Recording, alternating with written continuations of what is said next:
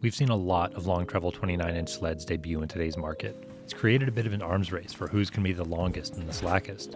And now some bikes have gone too far. So where was Santa Cruz going to land?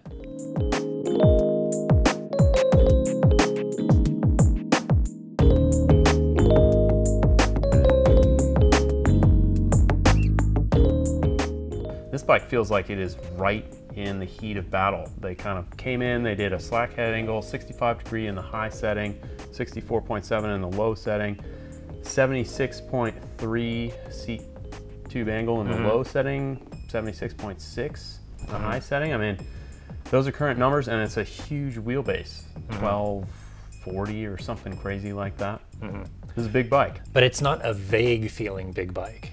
I mean, the way they did the leverage curve on this, I mean, Santa Cruzes are always slightly progressive. I mean, you can, especially these lower link ones, you can put coil shocks on them. In fact, the coil shock is an option all the way down to like the second level up C model build. So you can really get something rowdy without having to go up to the 10 grand level. But it has this really perfect amount of mid-stroke support. Totally, and we often talk about hover bikes. Climbing this bike, it feels like it's just the right amount of mid-stroke. It's not as though you're wallowing in anything. It's supportive, but it's still tracking over everything, and you do get that sensation that you're sort of floating atop things as you're climbing up stuff. I mean, there's the Nomad and the Bronson, and they have this really nice flat progressive leverage curve, and that pairs really well with the 29-inch wheels when it comes to pedaling up rough stuff. And to me, this felt a lot different than the Hightower LT, which we tested at Marquette Bible, where you really get that sensation. People talk about the on-off nature of VPP. You press the pedals, you feel like that opposing linkage is kind of turning off any shock movement. Here, you still really get that nice sensitivity while having a nice firm pedal stroke. It's a nice balance. It does feel different from the LT. And that bike is sticking around for now, which I was a little surprised by. I mean, especially after having ridden both of them. Personally, I would take this in a heartbeat, but it's a long, big, committed to the long travel 29 field bike. The Hightower LT kind of got its one foot in the mid-travel, one foot in the long travel. Totally, and to speak to that, this is a much longer reach bike. We were on an XL, it had a 490 reach. While I remember that Hightower LT, that's a much more modest reach measurement, and overall it's a shorter wheelbase, it's an easier to maneuver bike, much more on the all-mountain trail side of the spectrum. While this is that big bike, they can get you through some really rough stuff. It's also cool to see a double extra large size in the lineup, and it's double XL. It's like 515 mil reach, I think. And I mean, you can overfork this bike if you want. You can put a 170 fork on it, and that's just a piece of the versatility and the setup on this bike. We talked about the coil rear shock.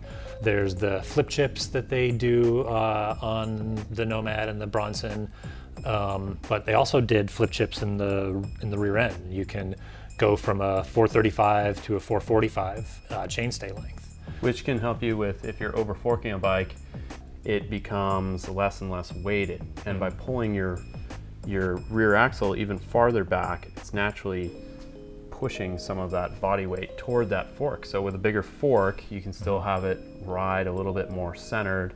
Yeah, and it pairs well with just the rowdy straight lining through rough stuff kind of advantages of a long rear end. Totally, you want this to be your downhill bike? Takes, you know, a little bit longer chainstay and a big burly fork, and you're on your way there. With a coil rear shock, it's not that far off. Low and long, high and short, overforked or not, each of the Megatower's configurations makes its own sort of sense. So it's easier than you'd think to get along with, no matter your preference. That sort of gives this bike a pretty broad footprint along the spectrum of long travel 29ers. And that overlaps with a few bikes. I think one of the more popular ones is the Yeti SB150. But the Megatower feels more balanced. I mean, and not just based on the numbers, but based on the broad applications of it. I felt more centered on this bike. It didn't feel quite as downhill only oriented. The Yeti's a bike that encourages you to really buoy over the front end, whereas this one out of the box is a little more all-around version of the Burley Long Travel 29. Which is interesting. I rode this bike on really tight, twisty little trails up in Marin County, so I rode it in the higher setting.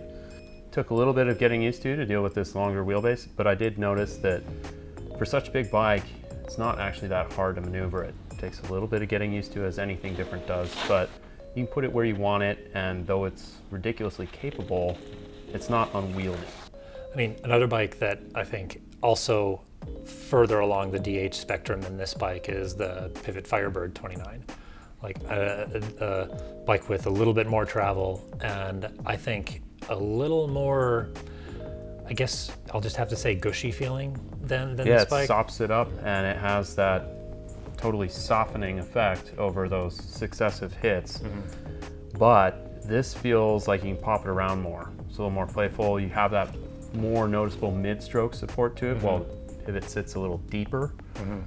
So this has a little bit more lively feel while still maintaining so much capability. The other thing that's really interesting, especially on chattery rough stuff, this is one of the most quiet bikes I have ever ridden. It's like, is this even a full suspension? Is there even a chain on this bike? Nothing is clanging around regardless of how fast you go through really rocky stuff, and it gives it this really nice, solid feel.